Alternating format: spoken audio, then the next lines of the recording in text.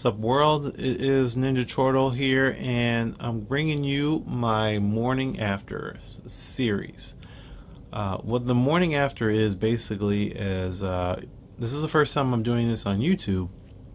I actually do this on the blog, blurdy.com. So whatever I feel led to, it's not a weekly thing, but I'm pretty much gonna watch a TV show, and it's strictly for TV shows, and it'll come on in the evening, and then I'll write up something for the morning, basically a reaction to that episode. I don't do it for every TV show. I don't do it every week for the TV shows that I watch. Just something that I do when I feel led to, like this past week, the Walking Dead episode. Sorry. The Walking Dead episode, I thought I was going to do a morning after on, and I didn't, because just nothing really happened. It's not really worth writing about, in my opinion. I just didn't want to waste time on it. But I'm going to do a morning after on this episode of Supergirl, and I wanted to talk a little bit more because there's a little bit going on with Supergirl, and I felt that maybe we should discuss it over the video as well, not just on the written blog. But feel free that this is still a written blog, and if you want to check out the written version of this, the link is in the article. Link is in the description below, so you can check that out. But let's get started. So last night, the episode of Supergirl and the Flash crossover finally happened. It had been building up for a little while, and it took a long time to come to be. A lot of people were speculating, is it going to happen, is it not going to happen, all that stuff. And the episode itself was okay, in my opinion. It involved, if you hadn't seen it, the Flash accidentally traveled through the different Earths and landed on Supergirl's Earth, and Supergirl's never heard of the Flash or Green Arrow or Atom or any of those characters. She never heard of them. They're not on her Earth, which I don't know personally if that is something that was well known beforehand. I don't know if that's something that's going on in Arrow and the Flash, and they already know that information, but Supergirl didn't know. And I watch Supergirl. I don't watch the Flash. I don't watch Green Arrow. Maybe one day, but it's just not my fandom. But again, I don't know if that information was out there before this, but he explained it in a little chart. They have different dimensions and so on. He accidentally came to this one. He has to come back. He has to go back, and they fix that obviously at the end of the episode. Now Supergirl and Flash teamed up so they can fight two of her villains, a Live Wire and the other one, Siren Shriek, whatever her name is. I can't think of it right off the top of my head, but the Sonic Powers one. So that happened, and again, the episode's okay. What I really wanted to talk about is what else is going on with Supergirl. So a week and a half ago was C2E2 here in Chicago, and little did I know at that time that that was the first panel, and I attended the panel with Melissa Benoist and Cryer. I don't know how to say her first name or any of her name. Cryer. I apologize for butchering your name, but that was the first panel that they've been on for Supergirl that they've had since they've had the show. Show's been on since September? October. The end of October. The Supergirl been airing. So there's been so many cons since then. We're talking about 5 months, and now we get the first convention panel, which I feel honored that Chicago got to host some of that, but something like that. But still, it's odd that this was the first one, and it was also odd that this panel was completely full, and there was absolutely no space in their standing room at the back as well. All that was pretty full, and it shocked me. I was a little surprised by that. Now, in comparison, the Chloe Bennett panel for Agents of S.H.I.E.L.D., very busy, a lot of people that wanted to ask questions, and there was a lot of people in there, but it was on the last day, and it was not as full as the Supergirl panel. So I don't know if that's any indication of, Supergirl's popularity over Agents of S.H.I.E.L.D. or over Chloe Bennett, or just the fact that it was on the last day and a lot of people just weren't attending. It was the last panel, so maybe those people already left, so I'm not going to get too into that. But again, back to Supergirl, it just surprised me that she had that many fans and that there was that big of a following in the area. There was even people that came in from New York and from out of country just to come to C2E2 so they can see Melissa, and that's pretty outstanding. Now, this past weekend, CBS put up a big list of TV shows that they announced that are going to be renewed for a new season, and Supergirl did not make that list. So right now it seems like Supergirl is being canceled. Certainly there's still more episodes in this season that they're going to air.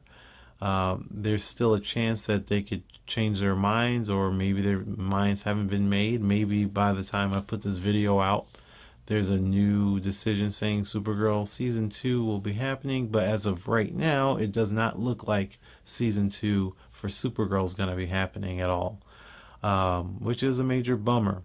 Now, I've gone, and like I said, I've done these morning afters frequently on the blog since we started. And the most frequent topic on the morning after has been Supergirl episodes. I don't know the exact count, but for the most part, I've been doing probably at least 5 or 6 of these on Supergirl alone, and add this to it, with the first video being to it. I like the show enough, but I don't think the show is great. And again, I don't watch Arrow, I don't watch Gotham, I don't watch The Flash, but I decided to watch Supergirl because I wanted to give it a chance. It's the first of our era of the superhero movies and TV shows. It's the first superhero female show. If you can count Agent Carter, if you'd like to, and I love Agent Carter, but since she doesn't have powers, it's kind of a spy show, I'm not going to count that. It's just in the Marvel universe. So Supergirl, she has powers and she's a legit superhero, so I'm going to say she's the first in this modern era of superhero and heroine movies and TV shows and stuff. And it's very important that this show was good, and that's why I wanted to watch it.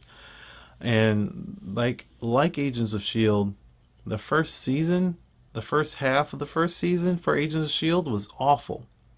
I love Agents of S.H.I.E.L.D. It's one of my favorite shows, but it was absolutely awful.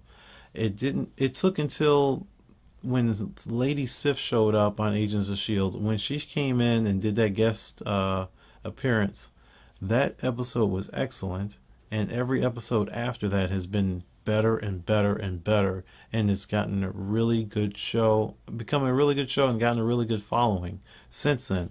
Supergirl, this first half of Supergirl season, again, pretty bad. There wasn't any episodes that I liked. But if you go to the point where they had that one episode focused on Martian Manhunter, on Johns, on his character, his history, and going to the Mars and seeing the white Martians and so on, that episode was pretty good, and it was the first episode that I admit to actually liking. Sucks that there wasn't much Supergirl in it, but I liked that episode. But since then, the episodes I feel are much better than they were in the first couple of episodes, the first half of the season. So again, last night it was an okay episode. It wasn't, jumping, through the air about what happened with the Flash and everything, but it's still a better episode than what had been previously airing on Supergirl. So why, though, do you think that Supergirl is being canceled? At least that's the way it seems that it's going to be canceled. Honestly, I think one of the things that is plaguing the show is that it feels, in my opinion, that Supergirl is structured very much like an old school comic book. You know how you just go, you spend your 25 cents back then, or 12 cents, whatever it is, and you get your comic book, and you see your hero, and then you see them out of costume, and then here comes the villain. They're going to rob a bank or do some evil thing, and then here comes the superhero, generic and all. Bang, bang, beat 'em up, done, bag it up, and that's a comic book, and then that's that. There's hardly any structure, any story, any carried on elements that feel like it's building into something, or anything that's compelling to Supergirl. Like there's nothing there. It doesn't feel like it. You take a show like Daredevil, which I just finished binge watching, a show like Jessica Jones, where I can watch an episode and that's an episode, but there's more. I can keep going, and it's just a big branching building universe, and also in my emotional investment in the characters, more than one, not just the main character. Watching Daredevil now is just like, hey, I just watched 2 episodes. I really want to watch more because this story is not over yet.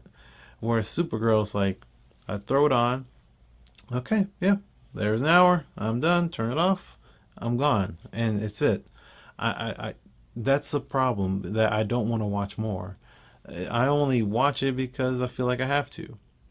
No, don't get me wrong. I like the show enough. It's not like Fear of the Walking Dead where I'm done. Like I don't care about Fear of the Walking Dead. That show was garbage to me the first season. I didn't even watch the season finale because I was like, I'm done with this. I'm not interested in season 2. Supergirl comes back for season 2, I'd watch it. But I still want the show to be better. How is it that this show is not appealing to other people? Maybe CBS is, trying to find their niche audience, and that niche audience either doesn't watch consistently or just isn't big enough to support what they're trying to do on the show. That's my take. I mean, it has to be a reason why they would say, no, we don't want to take a chance on Supergirl anymore. Because again, with Agents of S.H.I.E.L.D., that show should have been canceled. It could have been canceled. But Marvel and ABC totally had faith, and they saved that show from being canceled. And it could have been Josh Whedon, it could have been Jeb Whedon. I don't know who is in whose ears about saving that show, but it could have and probably should have been canceled in its first season. But because they stuck with it, we ended up getting a really great show. I think that they should stick with it with Supergirl. I really do. As much as I've written about it and been critical, I do think it's very important that a female-led superhero show is on television. Marvel doesn't have anything planned for that at all. They have Marvel's Most Wanted with Bobby and Hunter, but that's not a female-led show. Now, don't get me wrong, Agents of S.H.I.E.L.D. has tons of females, and they share equal billing, equal power, and so on with the boys, and so would Bobby and Hunter in their own show. But a female-led show is something that is needed in the superhero, geeky, nerdy community. Supergirl is that right now, because we're not going to get Wonder Woman. She's going to be in the movies. Mockingbird's joined up with Hunter. We're not going to get, a Batgirl show. I highly doubt that. If we did, I'm there. I'll watch that. But right now it's Supergirl, and what they shouldn't even think about canceling it right now. What they need to do is fix the show and get it better.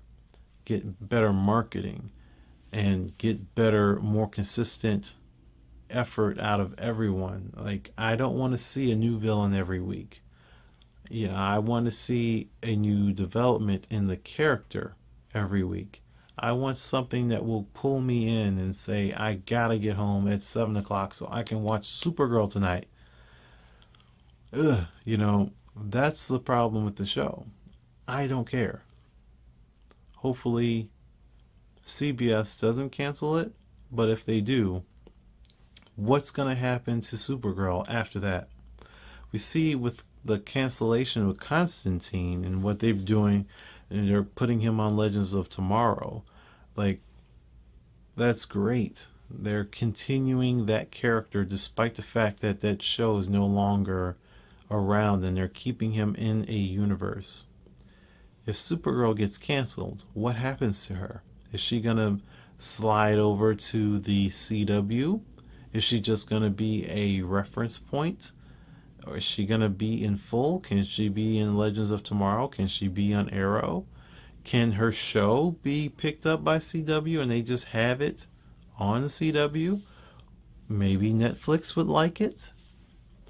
Or maybe she makes the big jump and goes to the big screen and appears with, you know, all the Henry Cavills, and he appears with Ben Affleck and is in the JLA movie, or the, you know, Justice League movie, which I think would also be great. But there's no way that they can just say, as DC Comics, okay, let's scrap this show, excuse me, and never look back at Supergirl. Not what they're trying to do and build a world, and what they're trying to do and have some continuity and try to be like Marvel, yes, which is they have to. They can't scrap Supergirl. She's not the most important superhero, but she's one of the most important female superheroes, especially since they don't have anyone else right now. Alright, thank you for watching this video. For sure, give it a like. For sure, share it. I appreciate that if you do. Again, there's a written version. Link is in the description below if you want to see the written version of this. It is a little different and a little shorter because sometimes I just rant on here. Again, I'm also Ninja Chortle. You can follow me on Facebook now. I have a Facebook page, a Twitter and Instagram at Ninja Chortle. But make sure you follow the blog and go there and read stuff, watch trailers, and look at pictures of things and do things there, and comment and talk to me because I see everything. Alright, see you guys later. I just want to say thank you for watching this video. If you haven't already, please hit the like button, share the video with whatever social media you have, and subscribe to our YouTube channel. We put up all types of videos as well as blog posts on our blog, blurdy.com, about gaming and comic books and cosplay, movies and TVs. We have reviews, we have previews, we just discuss whatever is happening in our nerdy world. So make sure you go and check us out. We're on Facebook, we're on Twitter, we're on Twitch, so you can watch us play games. And we also have an Instagram account which is 100% dedicated to cosplay. So if you are a cosplayer or just a cosplay lover, make sure you follow us on Instagram. But you're here on YouTube or maybe watching us on our blog, blurdy.com. So while you're here, make sure you start watching this video right here. A direct response to that video or a follow-up to that, but it's not going to be talking about video games. I'm talking about comic books this time, comic books and in the TV realm. So just last week or a week and a half ago, Iron Fist, the TV show, finally got their character. It's going to be Finn Jones.